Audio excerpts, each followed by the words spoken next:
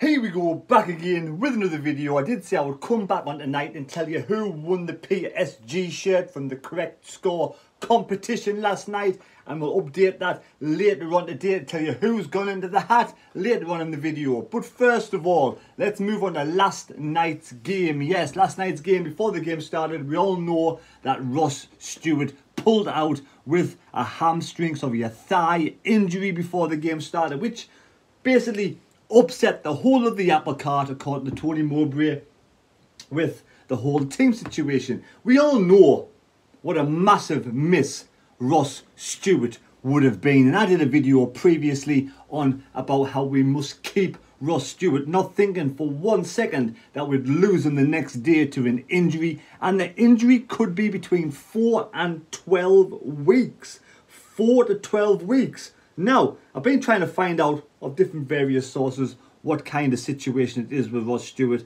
but basically the only thing I can get back is Stewart's doesn't look good. It doesn't look good, so it's going to be a long-term, I think a long-term injury. When we say long-term, I'm thinking maybe 6 to 12 weeks. We're going to miss Ross Stewart on worst case scenario, which means we have a gap in the team. And how do we fill that gap? Because as we seen last night, playing two number 10s with Sims up top didn't really work, and there wasn't much difference, to be honest, between the two teams. Middlesbrough were just as bad as Sunderland, to be fair. One bit of magic from the Borough scored the goal, or one bit of slack defending from Sunderland helped towards the goal, which was the difference between two teams. Now, I thought Sunderland, you know, we were our one downfall, to be fair. We couldn't pass the ball very well. We didn't have the finer killer ball. Was shocked on some of Clark's passes into the boxes. I don't know what he was looking at. He was putting the ball high, wide and extremely unhandsomely over the top. It was awful. It's had one of those bad nights, didn't he? But it was all over the park. Gooch's balls in the box weren't that great. And a lot of passing in midfield from Evans and Neil did go astray. So all-round team performance, for me, I have to give Patterson was probably just shaded as man of the match. Now, the difference between the two sides, I do think if Ross Stewart had started last night, we would have won that game of football. I do believe we would have won that game of football. But what are we going to do without Ross Stewart in the next 6 weeks? Who do we bring in? For me, two number 10s isn't what we need to have. Two up front, don't we? We need to go back to trying the system that we've been playing with Ross Stewart. Ross Stewart brings so much more to the team than just a goal scorer. He's up and down, he's everywhere. He's an absolute machine of a player. And I personally am devastated we've lost him. You know, we can't afford. When we've got the squad that Sunderland's got, and we'll say a squad, we're trying to bring in young players and try to nurture them, grow them into the team. We can't afford many injuries.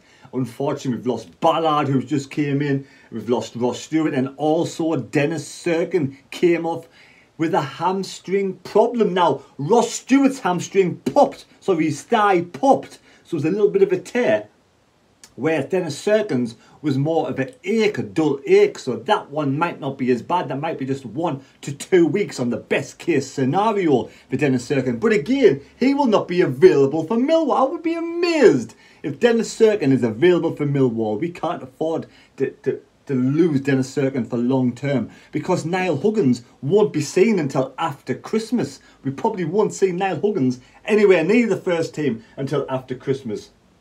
And now we're left with Luke 19, Bart and Wright as the three centre-backs, with only a Lessie that could actually come in and fit in. Then we down to the youngsters, because we put Winchester out on loan. He's the only other player that's sort of been at centre-back. This is where we needed another centre-back bringing in. But hopefully Cirkin won't be out as long.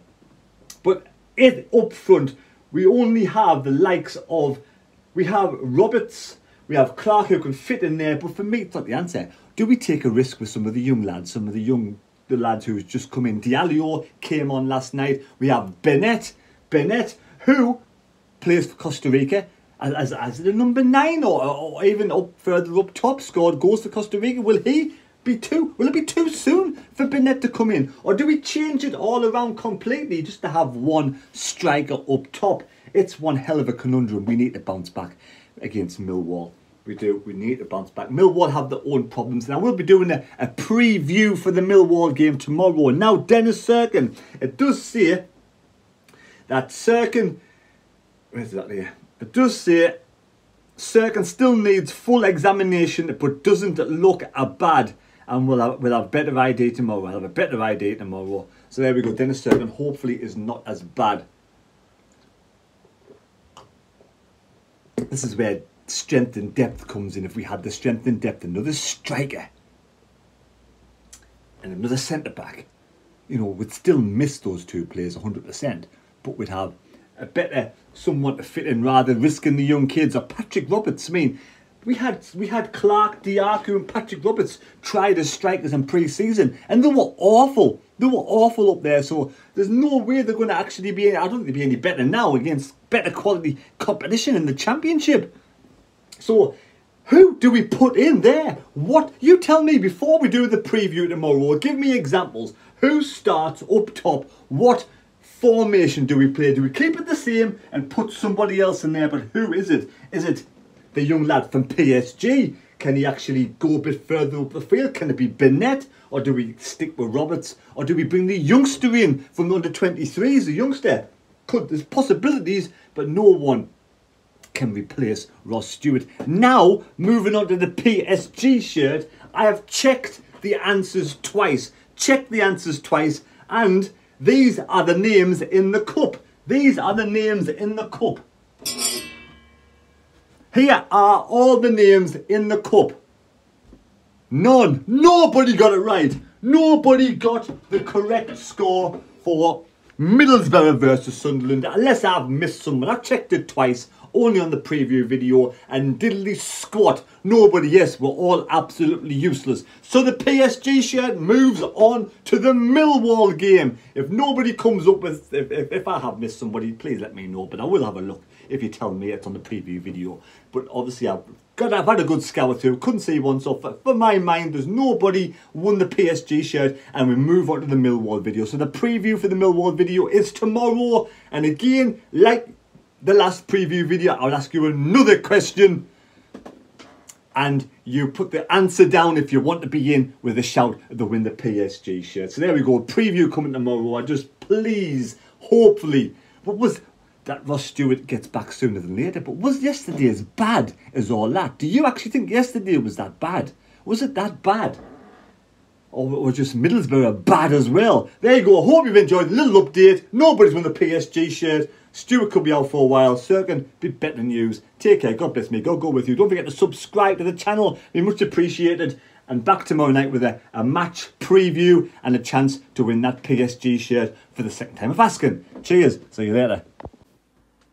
So yes, who do we start there for the Saturday's game with Sunderland versus Millwall? And thank you to every single person who watched the live stream last night. Much appreciated. You're all absolute stars.